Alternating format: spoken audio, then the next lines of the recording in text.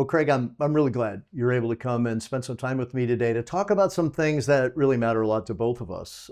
Certainly the ministry here at TEDS, where you both have studied as a student and you've been on faculty for a number of years, and then the impact of TEDS graduates around the world.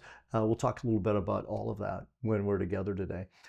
Let's start out though. Tell me a little bit, how did you end up at TEDS? How did you end up here as a student? In fact, if I remember correctly, your wife Alice studied here at the same time, and you met during that time. But unpack that a little bit for us. Yeah, well, first of all, thanks for having me.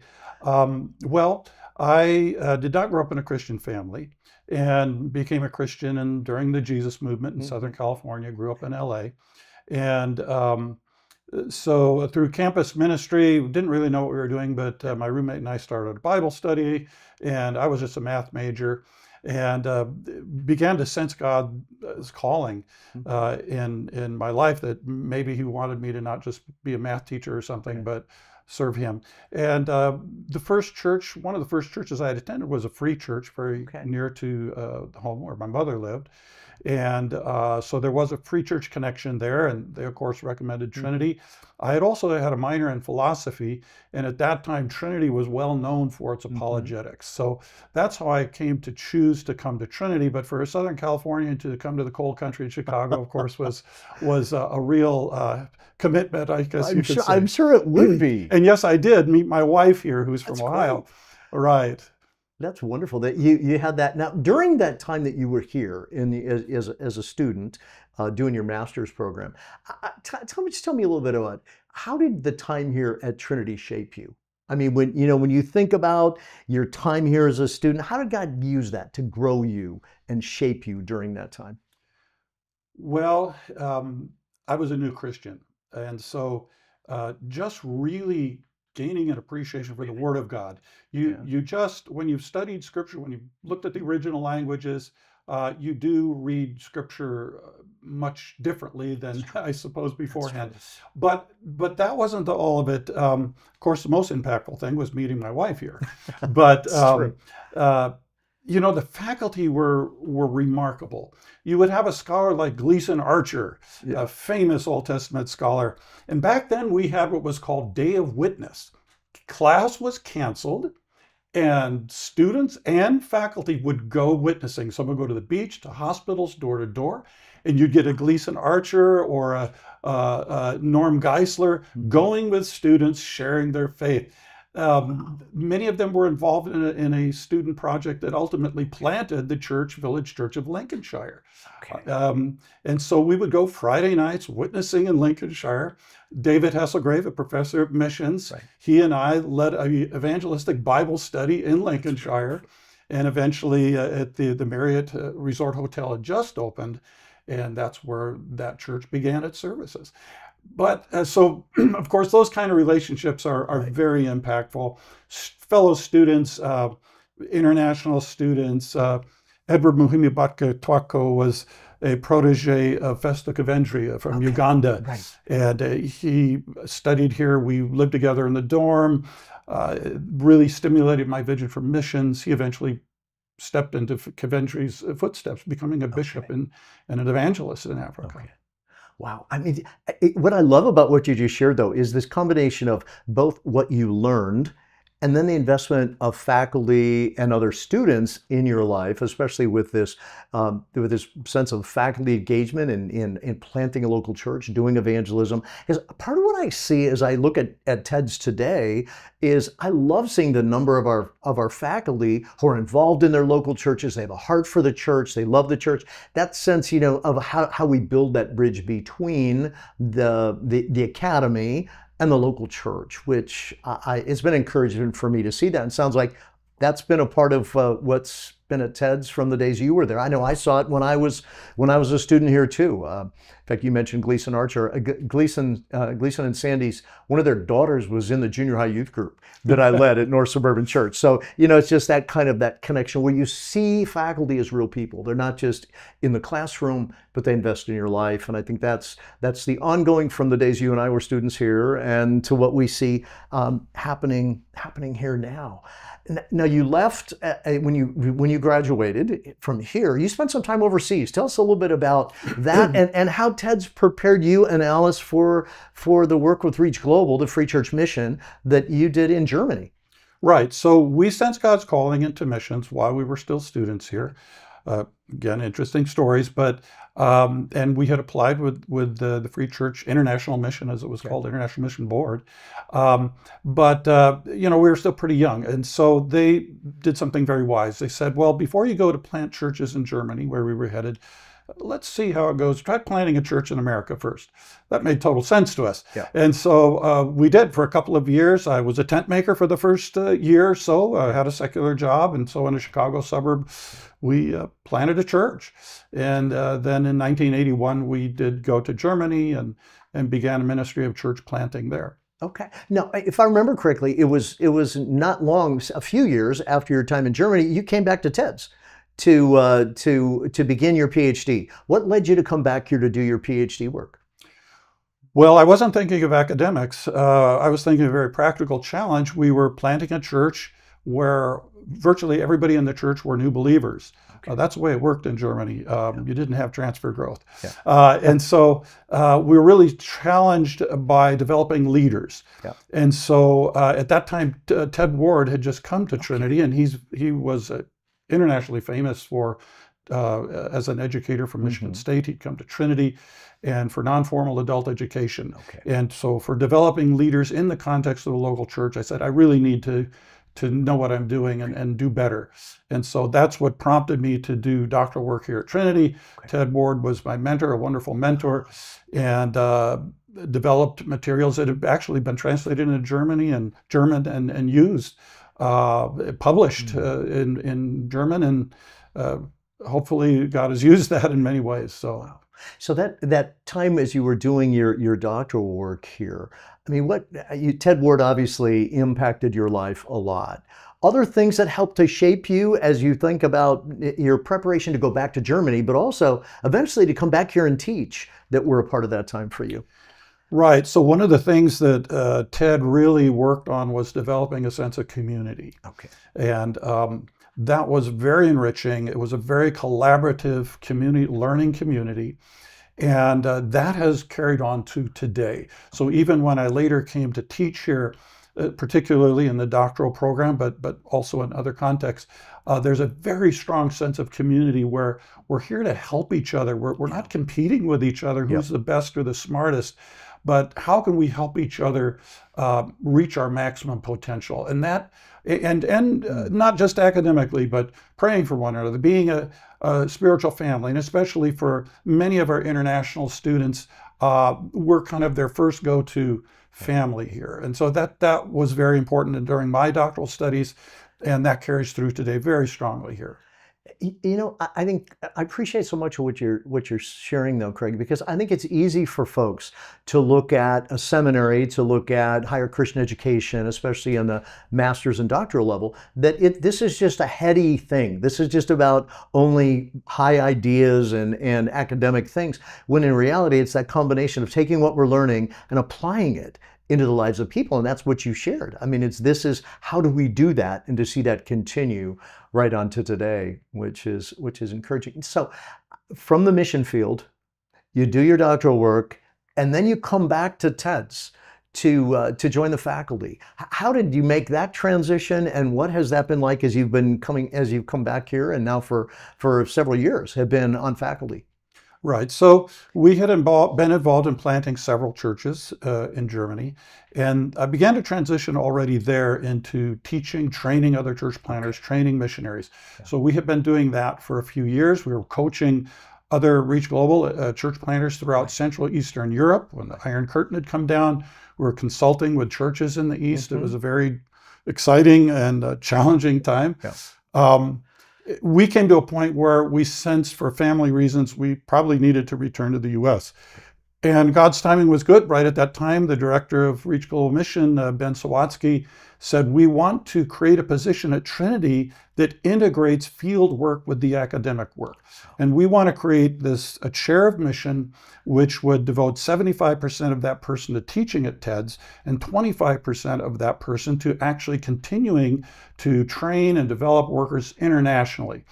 And that was like the perfect fit for me, I'm not the strictly ivory tower type. And so this combination of being able to travel and coach and teach internationally with teaching in a classroom with some of the best students in the world, how could you resist? And so that was God's call. It wasn't a difficult decision to come and be a part of TEDS. And just to explain that, and that position had carried on until recently, was a wonderful way to integrate. This is what we're about. And this is why that position was created, so that what we're teaching in the classroom is up to date. It reflects what's actually happening in real ministry, in our case, in cross-cultural ministry. And at the same time, we're taking the research we're doing, what we're learning here, and we're bringing that to help those people who are on those front lines make sure that they're up to date and doing best practices and so on. So it was a wonderful, still is. I'm still doing a similar sort of position with that, and I'm not tired yet. So, well, I can tell. In fact, that's really, I think, where your path and my path originally crossed was during that Reach Global time, because I was leading the Africa division for Reach Global, and you were doing training. You were doing training around the world, but some of that training in Africa. And I know you worked with some of the key national leaders that I was working with and developing church planting training material and traveling the continent and investing your life. And it was that to me was such an exciting example of the kind of integrated connection between TEDS and the ministry of the local church here, certainly here in the United States, but overseas. Just think about the way that there really is that mutual investment, mutual heart. And people ask me sometimes about you, and I say, Craig and I have been all over the world in different places in training things. But for me to watch you, how excited you are when you're in those settings, to be able to be with key leaders and to be able to see how God has invested in their lives and for you to be able to train them. Now let me flip that, maybe the other side of it, because your time here certainly has given you, as you said, the information to be able to take and do training around the world. How did your involvement out there impact your teaching here? Well, I learn a tremendous amount from those leaders and not just leaders, but grassroots people. I love it. We would do grassroots church planter training in Nepal or India or Ethiopia. These are frontline folks that have the battle scars, so to speak. And to learn from them their spirituality, what best practices, what they're doing, and how God's using them in ways I would have never thought of. And again, that kind of learning comes back into the classroom. And those are going to be the stories I tell. There's going to be the sidebars in the books that I write. And that's that integration that we really want to see. Again, sometimes people get this idea, well, TEDS is that sort of intellectual place. Well, in a way, yes, but intellectual in the best way of learning and bringing that learning together and enriching one another in a mutual learning. And that's what's so wonderful with so many international students here too, by the way. They just bring such a richness into our discussions and expanding our vision and so on.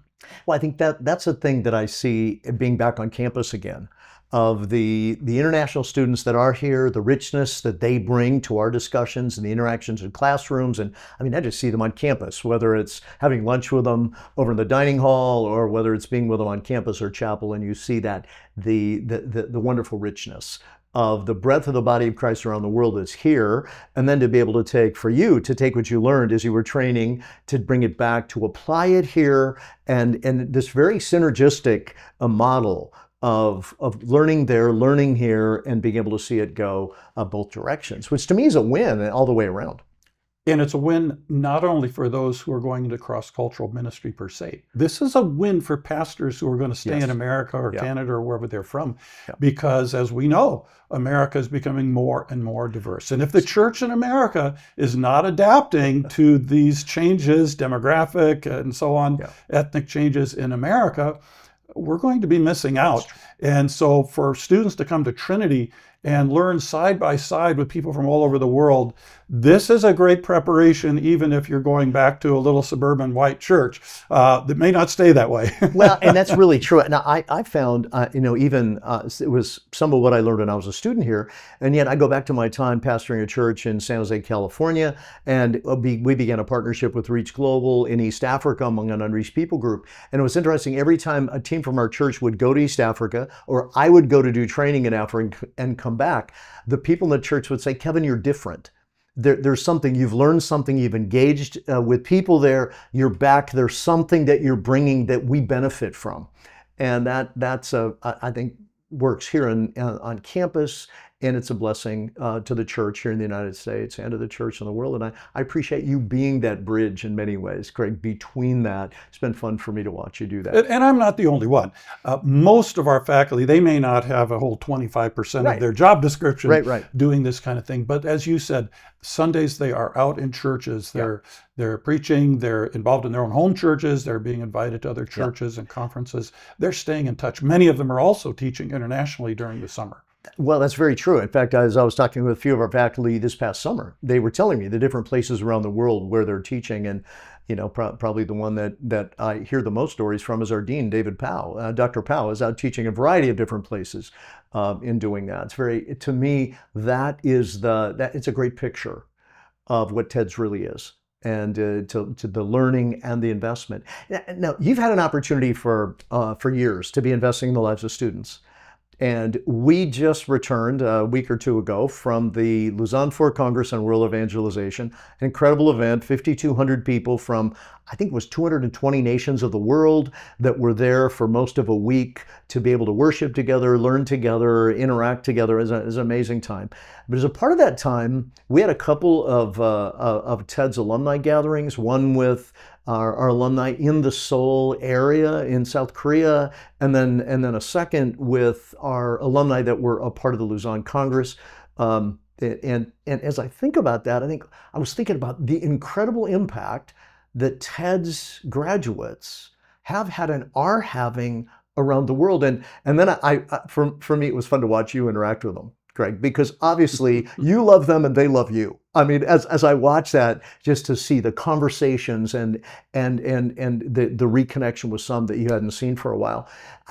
Tell me a little bit, as you look at our alumni that are serving around the world, what impact have you seen that TEDS has had through them on their work in various places around the world?